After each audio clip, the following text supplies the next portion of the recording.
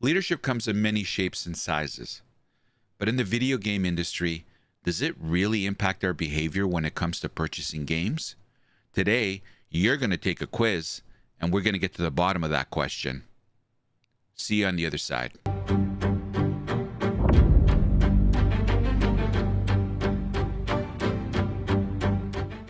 Now here's the deal. I've personally hand-selected 3 executives that I would say are kind of in the limelight right now when it comes to video games. Good, bad, indifferent. It's not the point. The point is, I want to drive home something that I feel is important and that actually does impact our behavior as gamers. And that is the leadership, the tone, the style of the game developers, the organizations, whether they're AAA studios or indie game developers. That's not the point. What I'm trying to establish in this video is that leadership does matter and does impact how gamers choose whether or not to purchase a game or support that studio. So here are the ground rules. I'm going to do a quick little bio on 3 individuals that I've hand selected. I'm going to give you a little introduction into them. You already know them.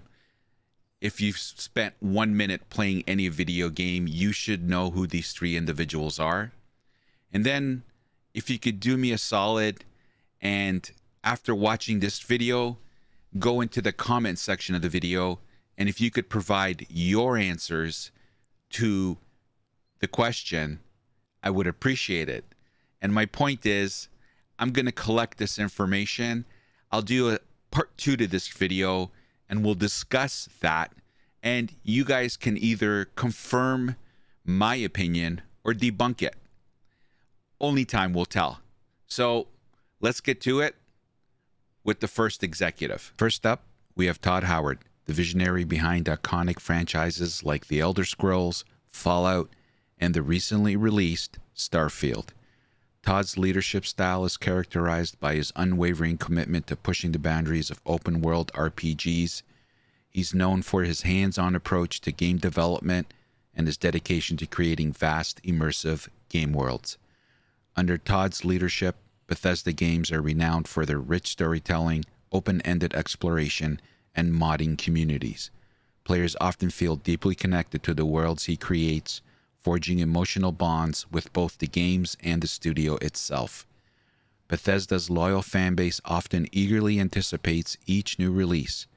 Todd's leadership instills trust in players that their investment will be rewarded with unforgettable gaming experiences.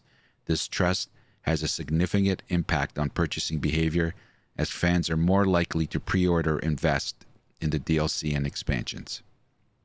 Next, we have Chris Wilson, the co-founder of Grinding Gear Games, known for the critically acclaimed action RPG Path of Exile.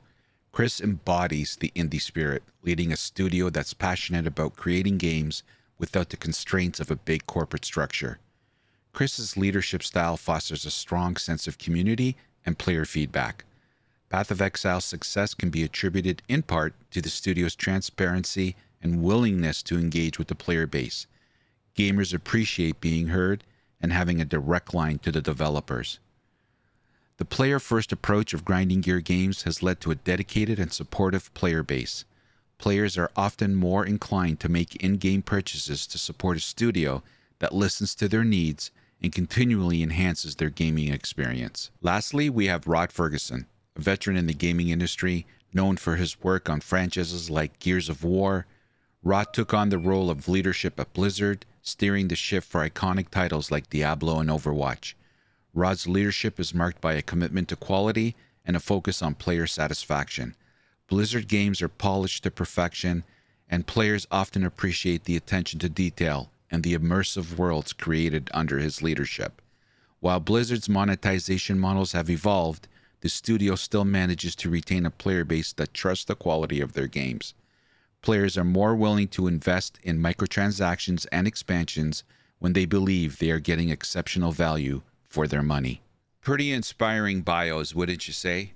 These are 3 individuals that, regardless of where you stand on an opinion about them, they definitely have made an impact in the video gaming industry. So hats off to all three of them.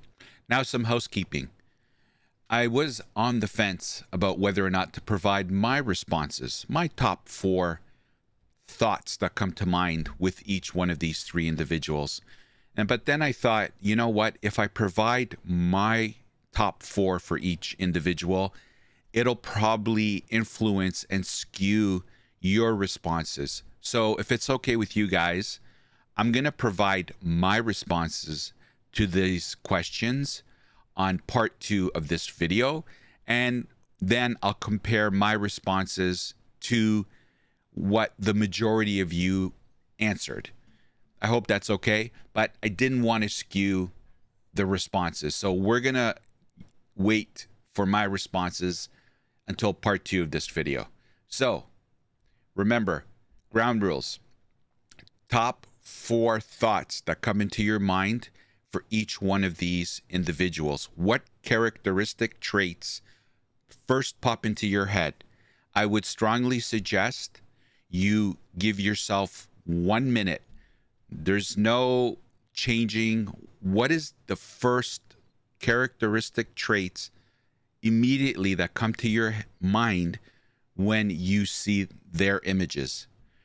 That will clearly get the true response to how you feel about these 3 individuals.